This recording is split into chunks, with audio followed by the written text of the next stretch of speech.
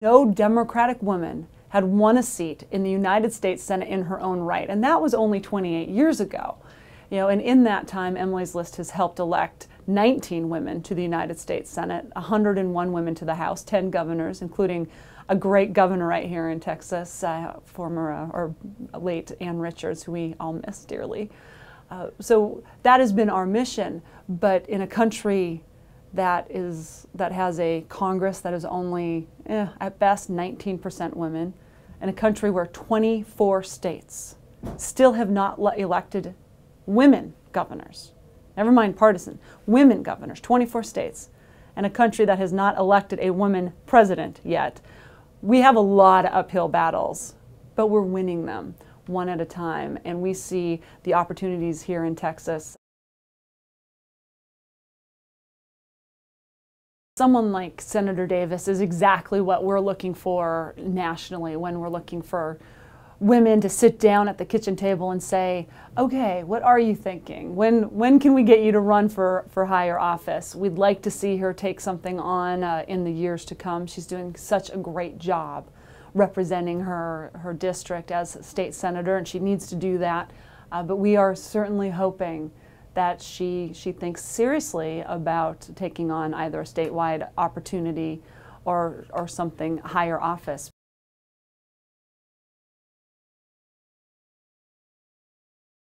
I'm going to talk about the gender piece first, which is I think this movement is going to be led by women here in Texas, and women from all different backgrounds, particularly Latinas.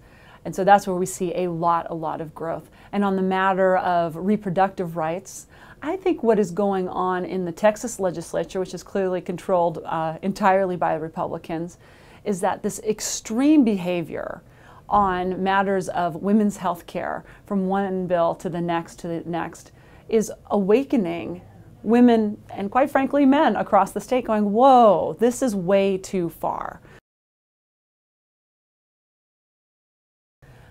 Well, we got to go to the ground. We got to get folks here in Texas, Texans, to guide us. And we've got a lot of great supporters who are more than willing to pick up the phone and give me the advice and counsel I need as we're recruiting for candidates here, as we're looking at where we're going to support, where we're going to put resources, and as we grow our membership. Every state is different. Some are more unique than others, and Texas, in a good way, would fall in that category. We really, at Emily's List, wanted to lay out a case and start a national conversation about the importance of breaking through that last and biggest glass ceiling, the White House. And in that, we've seen great energy already in these last 2 weeks, and it's a conversation I'd like to have here in Texas and around the country, because truth is, it's time.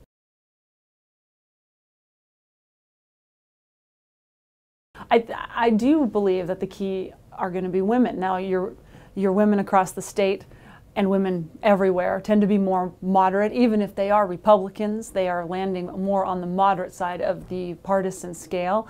I think those are the folks that we have to have conversations with across the state of Texas and talk about where the state is headed, and is that where you want the state to head on issues of health care, education, child care. I mean, issues that are really, really important to families in the state.